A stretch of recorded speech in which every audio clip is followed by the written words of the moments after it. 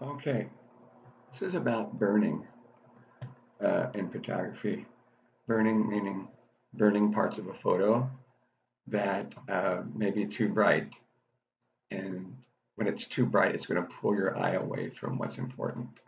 And this is a good photo, and it just needs a little bit of work done in the burning department. So to, if you can look right down here, this bright area is even brighter than the house, or for the most part it is. It's much brighter than the garage door at least. And you have an area back here that's competing with the front. You don't want to overburn this. And then this area right here needs to be burned a little bit. So this is definitely a highlight area, but I'm going to try burning the highlight area and see what happens.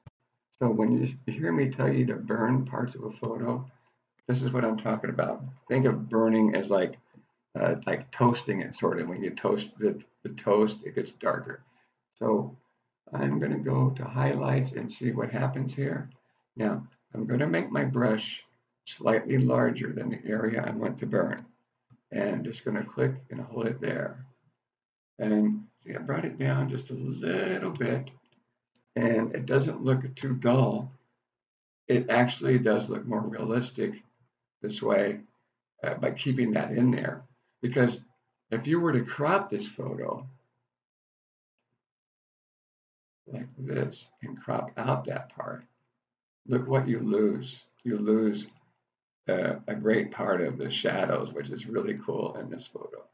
So now I'm going to cancel the cropping. So now I burn this part. Now I'm going to go and burn the highlights and possibly the midtones on this area over here.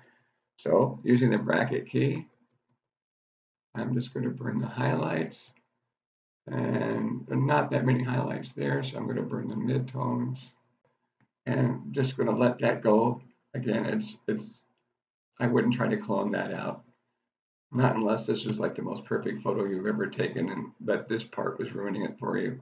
And then I'm going to burn the midtones and the highlights back here. Just a little bit. I don't want to make it dark back there. Just go work on this chimney a little bit. So that will bring it down. You can even bring down parts here, but I don't know if you can see it or not. By doing that and not being careful, I created an inverse halo. Like this is dark and there's like a little halo around it, so I'm not going to do that. And so now the photo is better. You have less distractions going on, and it's a nice, sharp, well composed photo. I remember you do save as when you're finished.